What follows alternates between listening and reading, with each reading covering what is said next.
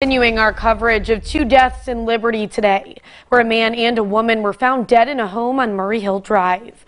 Police haven't shared many details with us, but First News reporter Desiree Gosselin spoke with neighbors at the scene. She joins us now with what we know so far. Des.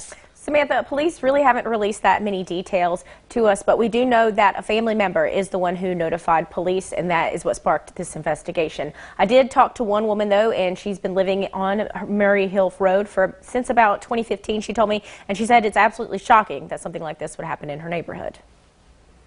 This is the first time since I've lived here that we've had a homicide on our road.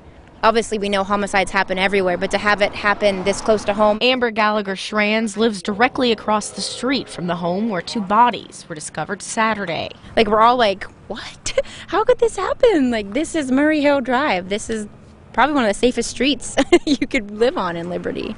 Amber says she knows just about everyone who lives on this block, and this is the kind of place where neighbors will watch one another's houses when they go on vacation. So to have it happen on such a main route in Liberty that everybody knows, that everybody frequents, the students are constantly walking up and down the street, like we have high traffic volumes up this street during school season, this is a big shock.